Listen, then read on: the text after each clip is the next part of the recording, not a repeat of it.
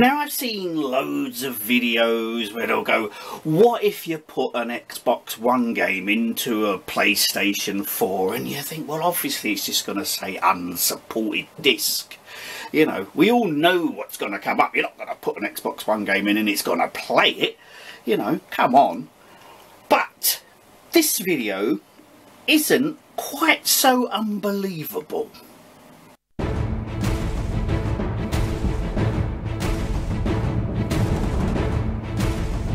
I don't believe it! So there I am, making a video about how to repair scratched CDs. After the video, I thought I'd listen to one of the CDs, because I hadn't listened to them in ages. So I thought I'd whack the old Dark Side of the Moon Super Audio CD into the ps4.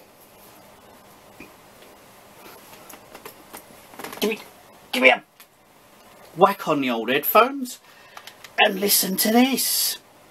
However, when I did, this is what happened.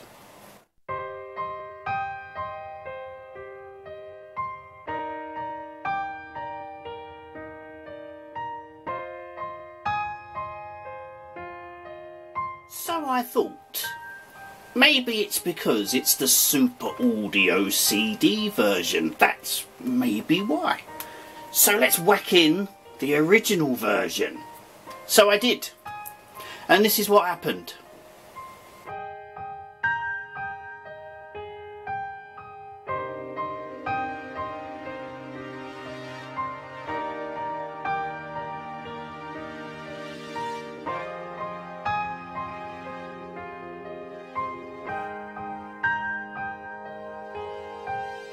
So, the PlayStation 4, which is the new generation of games console, can't play a CD.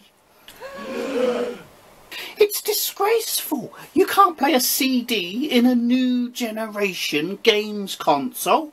I mean, there's people that are still actually buying vinyl. So you would think in this day and age that a next generation console would play a CD. But it don't. It doesn't play CDs. All those things I can do. All those powers. And I couldn't even play a CD.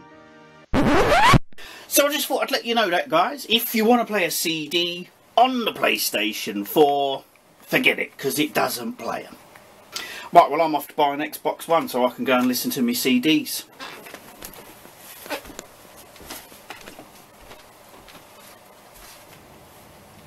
Chloe, will you get off my keyboard? Look, what are you making come up? What is this? What the hell is this you're making come up?